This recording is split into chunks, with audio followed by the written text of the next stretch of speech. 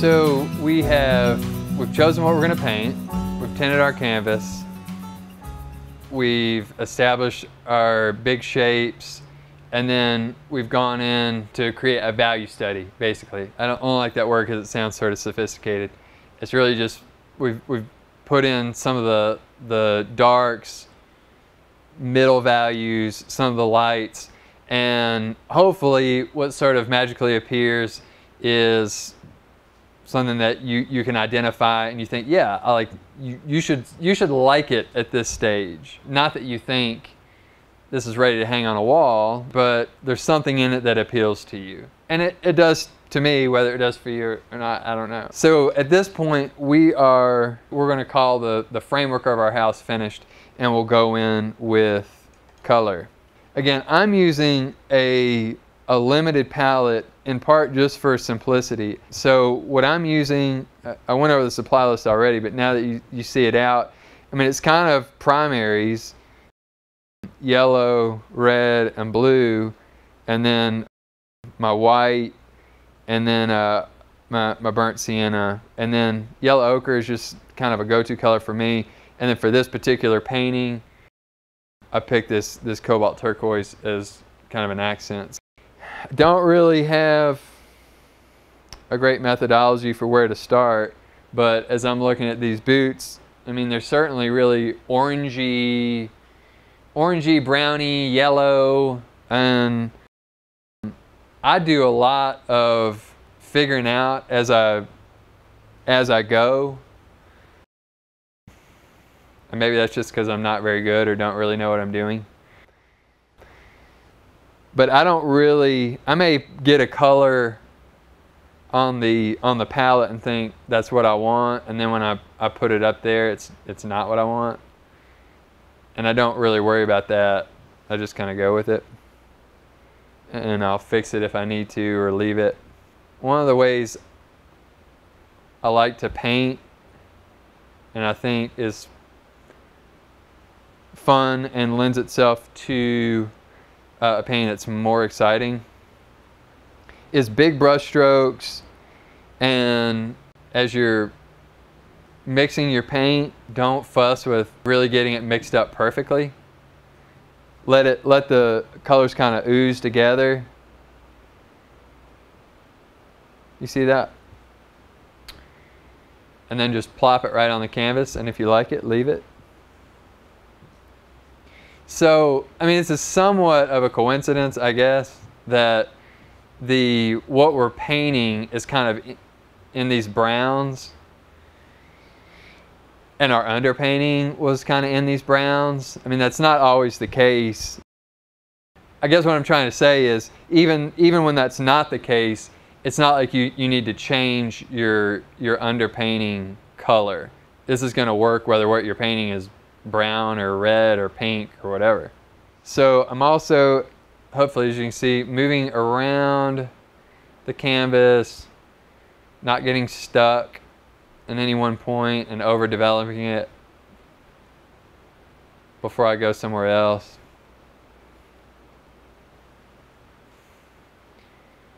I'll try to narrate a little bit on the colors.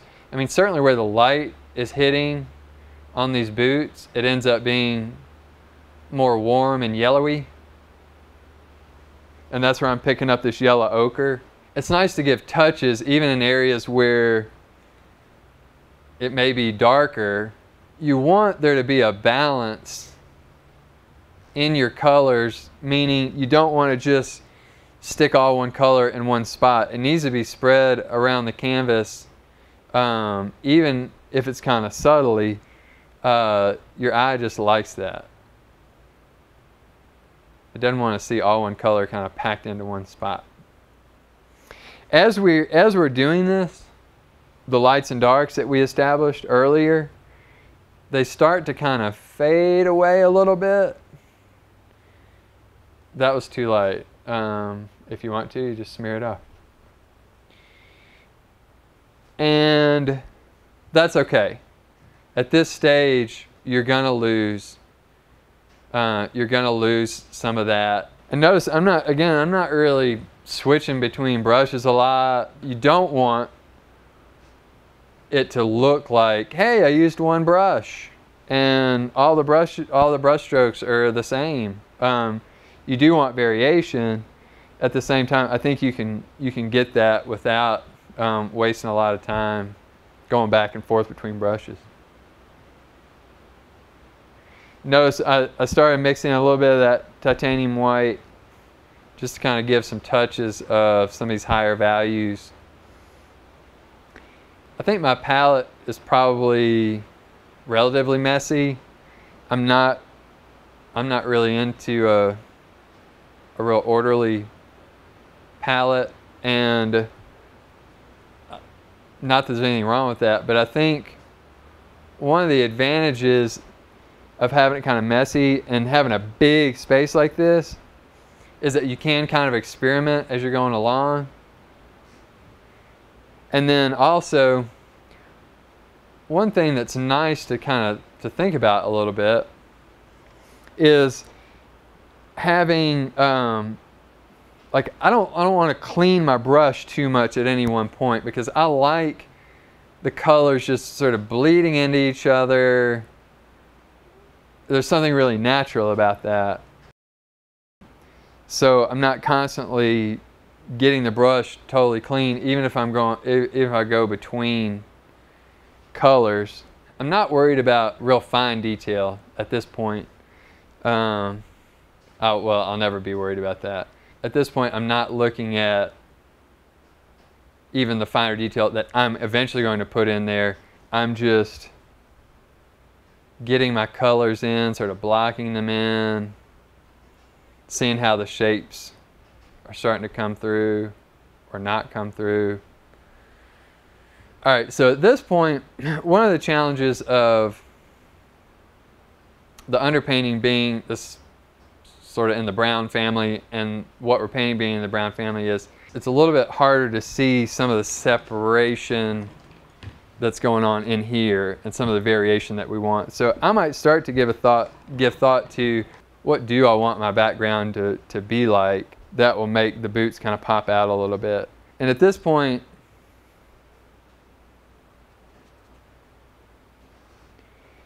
I'm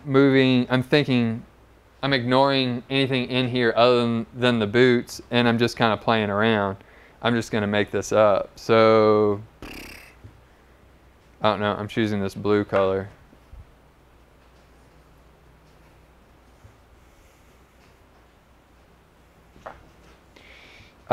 That blue, I like the blue on the inside of those boots, and I'm going to repeat it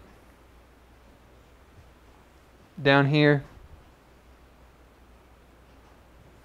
Again, I'm not mixing the paint a whole lot.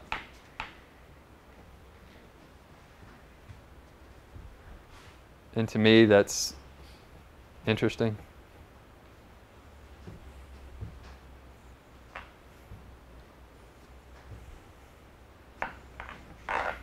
And I'm leaving the underpainting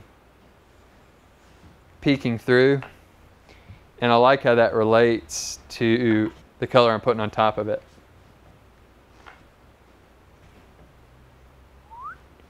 And as we can see, our focus of the painting, the boots, is it's easier to kind of see where we're going now that we've established those other colors a little bit. Okay, so I like that for now. And I think up top, and this is, this is purely just your choice, however you want to play around. If you're doing a still life like this, where you're not really, you're not bringing in elements that are in the background from your photo. I want to do like a real orangey, a real red orangey background, I think. I may hate it.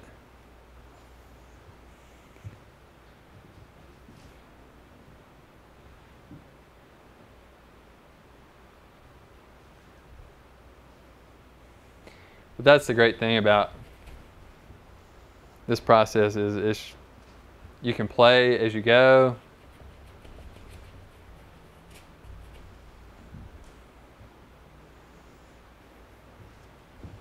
We could totally change this.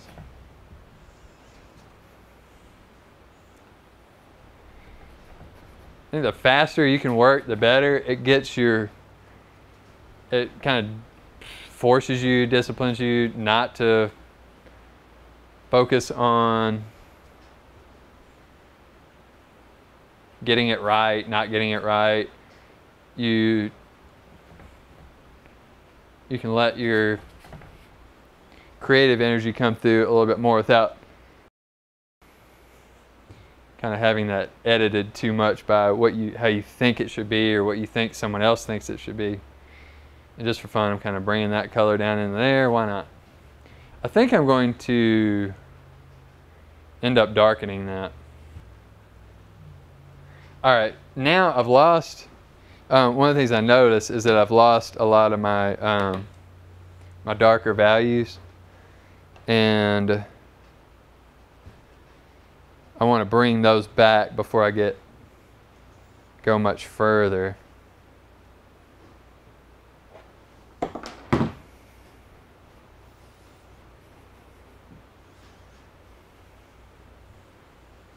So to mix up a little bit of my dark. And hopefully you can see how part of what this process, this way of painting accomplishes is as much as possible you're letting the paint and the brush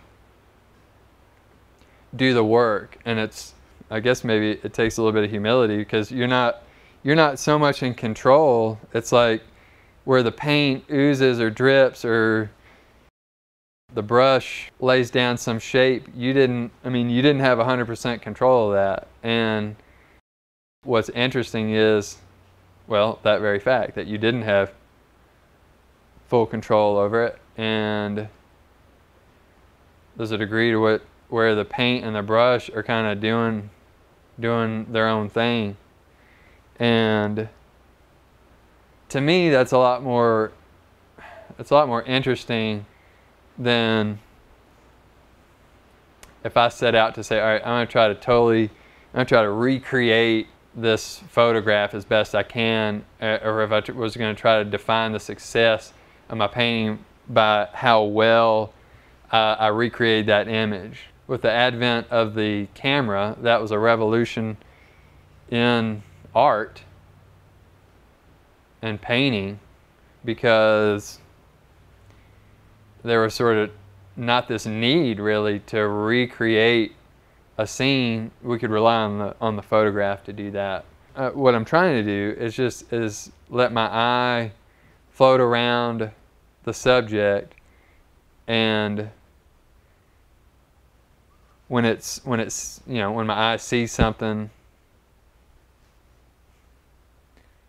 that I either feel like needs to be in the painting or I just want it in there, and I just let the brush pick up a little paint and land on the canvas. Try not to be too deliberate about it. All right, I want to see how this blue color inside the boot is gonna look. That to me, that's picking up a little too much attention. So I don't know, here's where burnt sienna can be real versatile. You take a color that maybe you just want to tone down a little bit, and with burnt sienna, you can knock it down a little bit. And it's maybe if you feel like it's too loud.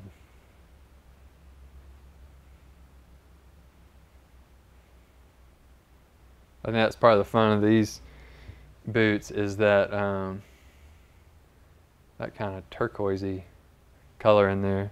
So I want to, at this point, I want to establish that to make sure that the rest of the painting is going to work with it, since I feel like that's kind of an important part.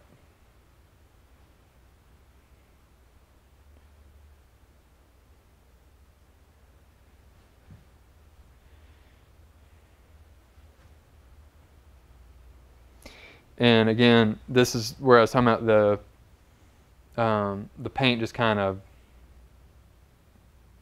not cleaning your brush too much. I'm able to pick up these various colors and just kind of blend them in, and then it sort of unifies your painting a little bit without you even realizing it or trying to.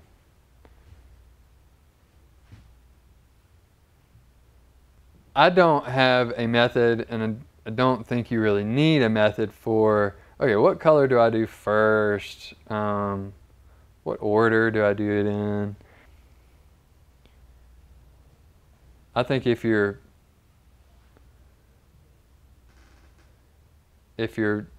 just playing around, like if you're moving around the canvas and not getting stuck in any one point, that's probably good enough. Your eye will tell you some of the things that are most important to what you're painting. It's like as you're going along, like I think, I don't know, strangely, I think this little sort of fold in the boot is particularly, it's interesting, and it's part of just what makes this what it is. And so I'm going to pick up some of this white. We don't want to go just straight white because nothing in here is straight white. And there's probably more contrast. I probably have that too light, but it's interesting. But this is some of that stitching on there. And I'm not thinking, oh, how do I get the stitching to where it looks like the stitching? I'm just kind of following the photo and letting the brush play around, and hopefully it ends up where I want it to end up. I think this is the more fun part, maybe the most fun part of this process, is this playing around with color, and it's so loose, and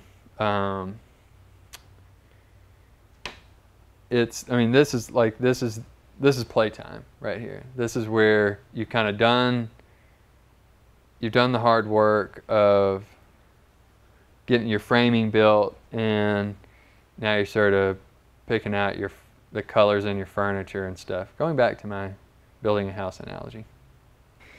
One of the things I'm trying to do, I think fairly successfully, is to not scrub the brush on the canvas. I'm trying to paint where it's like sort of a stroke, and I'll leave it at that. If you get real fussy with your brush and are scrubbing into the canvas, how it ends up coming across is that you were nervous or afraid you weren't going to do it right.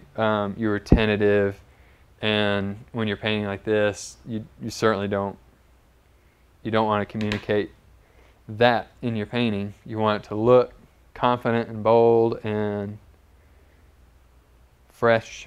And so on some of these details, let's say on the stitching, I think the success comes in not spending too much time on any part of it, but just a little quick hit there, a little quick hit there, and then hopefully when you stand back, you're sort of you're kind of surprised at how much of it shows through.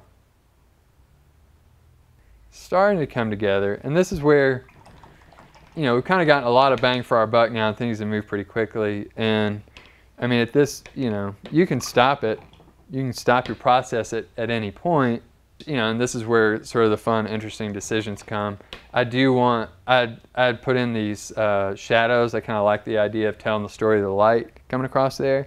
So I want to establish those, and I'm going to use that teal kind of color, but just muddy it down with the burnt sienna and the ultramarine to get just a more shadowy version of that color. And that's where, for your black, just use that ultra and the burnt sienna, call that black, and use that black to darken in your colors to get darker values, and then just use the titanium white to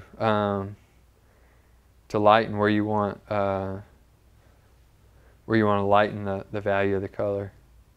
I think I want my orange background. To me, it's a little loud. I want to knock that down a little bit, and so I'll take my versatile knocker downer, the burnt sienna, and in this case with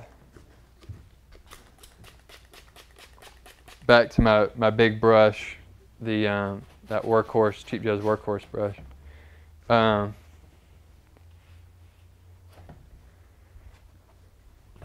I'm going to just kind of mop some of that in. And leave it real, I'm going to leave it real brushy and everything, but I just, whatever. I mean, you may look at it and think, oh, you know, you like it that loud. I don't know, for some reason. It's still really bright, but I was thinking maybe I don't want it quite that bright. I also I don't know, this color down here, I'm going to pick up some of the more shadowy version of that color that we made.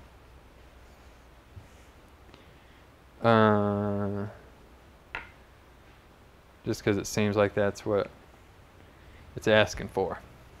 But what's interesting is to have, you know, even in, say, a field of color. Let's say this area, we're going to call that a field of color. What's interesting, I don't regret that I had it knocked down too much, because that just gives me an opportunity to put another kind of layer on there that gives depth to that color. Now, I have, in looking at this, I've definitely lost some of my darker values. And I said that before because I had lost them before. And that's kind of, as you're going along, you're ask yourself that question: have I lost my lights and darks? Because if your painting's looking a little flat, or it just seems like it's not really coming together, there's a good chance that's what's happened, is that in putting on your color that there's a good chance you've lost some of your lights and darks. I mean, just see, even those couple strokes I just put in there did a lot for the entire painting. A little detail-y thing that really seems to, I don't know why, on these boots, seems to sort of make them boots, is this really dark line where the shadow picks up on the heel right there. So I want to make sure that's there. And you know, in whatever you're painting, your eye will see things like that where you could otherwise just say, oh, you know, how is that detail more important than any other? But your eye will tell you. I guess one of the things that I'll look at it, one of the things I'm not 100% satisfied with is, you know, think about in your painting, you always want contrast. You want to build up various contrasts, whether it's light, dark, big paint strokes, small paint strokes, or smaller ones. Don't get too small. Warm colors, cool colors. You know, a successful painting is about finding the contrast that you want to focus on and sort of working up those contrasts. And in a painting, in any one painting, you may have a main contrast that you're working on, and there's some other sort of secondary contrasts. Again, the options being anything from warm and cool colors to lights and darks to, well, this leads me to the point I was making. In a painting, you can have sort of noisy areas and quiet areas. And I mean, I paint sort of busy. I mean, they're, well, I don't know, loose and brushy, and so it's kind of noisy all around here. And I do want to make sure I at least have a little bit of quiet spaces in the painting where your eye feels like it can rest a little bit. Now, having said that, Are these strokes I'm going to put in going to achieve that? I don't really know. But it seemed a little noisy in where I feel like I want it to be not so noisy. And so I'm kind of, I don't know, knocking down the noise a little bit. All right, at this point, I probably have lost a little bit of momentum. So I think what I'm going to do is find a stopping point, and I'll step back from the painting, and I may say, yeah, that's it. I've done all I need to do. Or I may say, you know, there's some other touches in there.